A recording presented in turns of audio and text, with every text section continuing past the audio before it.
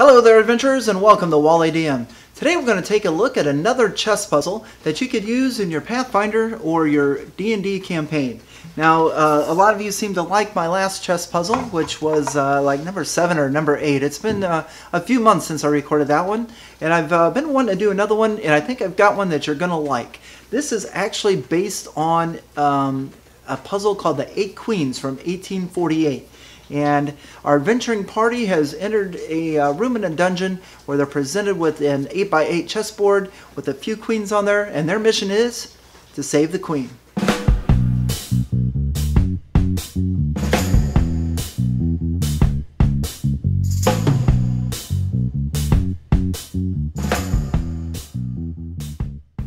So our adventuring party is in this lower room here.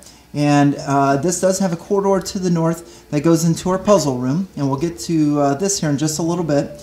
But around this room is a bunch of broken down statues. The rock is really nice. I mean, it's really fine granite or marble, but a bunch of and you can do a perception roll or just let them know that it looks like if they were to be put back together, they would form chess pieces. So you have crumbled rooks and bishops and knights and kings. And in fact, there's only one piece left in here, and that's this piece over here that's pretty much still all put together. And you can do a perception roll to let the party members know that this piece over here is actually, I mean, it still has a face intact and stuff, so it is watching the party members as they come in. Now, if they approach this chess piece, they'll notice that it is a bishop, and it is predominantly blue. Everything about it is outlined in the color blue.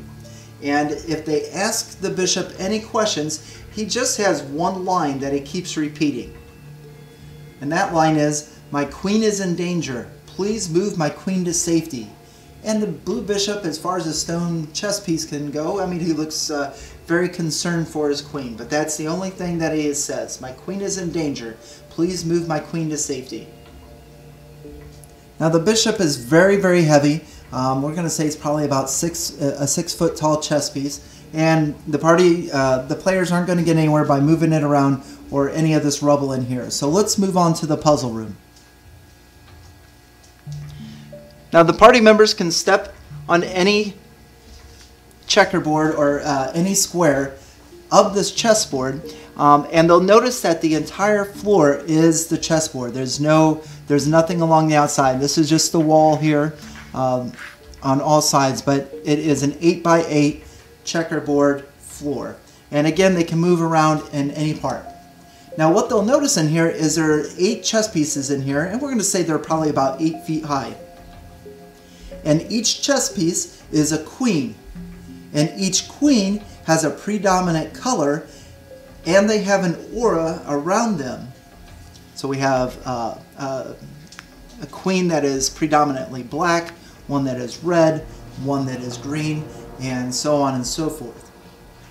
7 of these queens have their hands positioned as if they're about ready to cast a magic spell. And in these hands are 2 glowing orbs. And the orbs are the same color as the queen. So the yellow queen has 2 glowing yellow orbs in her hands. So that's 7 of the queens. There's an 8th queen, and that's this one here. And this queen is predominantly blue and has a blue aura around her, and she has no orbs glowing in her hands, and the facial expression on this queen looks to be one, she looks frightened or like she's in trouble and needs help, as opposed to the 7 other queens that have scowls on their face. Now the players, no matter what they do, these other 7 queens cannot be moved. They are in place. However, each one can rotate and either keep their eyes on a player, an adventurer, or keep their eyes on the blue queen, or however as a DM you see fit. But these can rotate, but the players cannot move them. And in fact, if they try to touch one of these queens, they're going to face the wrath of one of these orbs, and they're going to take some damage, and we'll get to that here in just a little bit. So all of these chess pieces, number one, they're indestructible. So no matter what kind of damage the players try to do due to them. They cannot be destroyed. They are also magic resistant, so they cannot be shrunk down by like a diminution type of a spell. They can't be turned into flesh, by like a stone to flesh. They cannot be teleported. So they resist all kinds of magic and magic effects and things of that nature. Now, as far as the Blue Queen is concerned, she can be pushed and she can be pulled and she can be moved. Like the other one, she is indestructible. She is resistant to any type of magic or teleport or anything like that. So to solve the puzzle, again, the blue bishop says, please move my queen to safety.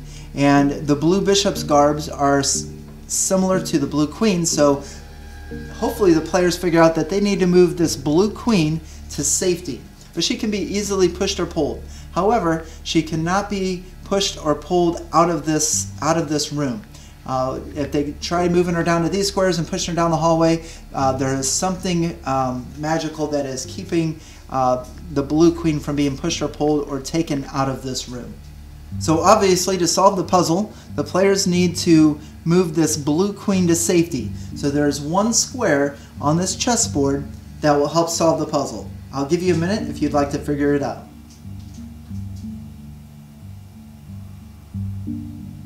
Did you get it? Okay, well, let's go over the solution.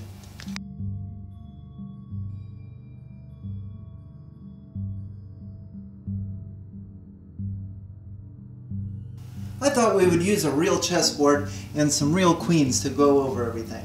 So, again, we have our 7 evil queens with the glowing orbs in their hands. Looks like that they're going to blast our adventuring party with some magic if they mess up. We have our blue queen over here. Now, this blue queen can be pushed and pulled in any direction that a queen would move, which is quite a few, and nothing in this room will go off or nothing will happen until the players, until the PCs let go of the blue queen completely. So once they're done pushing or pulling it, as long as one of the characters are still touching the queen, just like in real chess, if you were to try to move to here, let's say, as long as you keep your finger on it, you can still change your mind. So as long as our PCs, no matter where they move this queen, they move here and here, as long as one of them is still touching it, then nothing will happen. But if they move here, here, here, and this is the wrong place, and they quit touching the blue queen, then we're going to get a magical effect from queens that are in the line of fire. So from here, this yellow one, let's say, throws lightning. So the blue queen is here, and whatever players are in the area is going to get hit from a lightning bolt from here. And then over here we have the green queen, which is in line with the blue queen as well. So you can move over like that. So maybe the green one's going to throw some acid. And we've got a poison gas from the gray one. And we've got necro damage from the black one, because they're all in order. So our party members want to push and pull the queen into the correct spot. And as soon as they quit touching the queen completely, if they have her in the wrong place, then all hell is going to break loose. So how do we solve the puzzle? Well, there is one square with this current configuration where none of the queens will be able to stop or will be able to hit our blue queen. So like here, the yellow one can hit her. If they move her to here, the gray one can hit her. So the solution is the players need to pull or push to here, pull or push to here, push down here, move over here, let go, and a door will open to the north, and the puzzle is solved. So by moving our blue queen here, as you can see, if you go diagonal, there's nobody that can hit her here, nobody can hit her here, there's nobody in this row that can hit her, and there's nobody in this row that can hit her. So our blue queen has been pushed or pulled to safety, and our door will open to the north, and our adventuring party can continue on with their mission.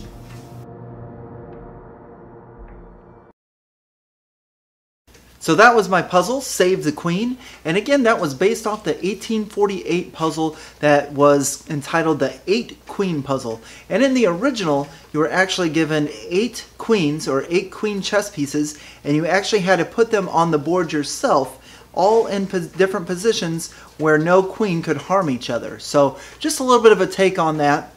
Again, I just like having all 7 in place and then just moving the 1 to solve the puzzle and for the adventurers to get on their way. Now, as far as the glowing orbs go, like I said, that's magic, some kind of magic or a magic spell that the queens will cast or throw at the party members if they move the blue queen to the wrong spot, or if they try to damage one of these 7 other queens, or try to touch it or cast a spell on it or things of that nature. Now, I kind of thought with there being 8 different colors, here is the type of magic that I thought they could cast. The yellow could throw a lightning bolt. The green could fire some acid. Red would be a fireball. The navy one could do some kind of sonic or mental damage. The black one could cause some rotting, disease, or necro damage. The white one would do like a cone of frost. And the silver one could do a cloud burst or a poisonous gas. And as far as how much damage, I mean, that's going to be depending on the level of your characters and as a DM how you decide. So that's my puzzle, Save the Queen. What did you think of it? Is it something that you could use in your D&D or your Pathfinder campaign? Is there something that you would do differently? Please leave a comment below. Be sure to like, subscribe, and share with your friends.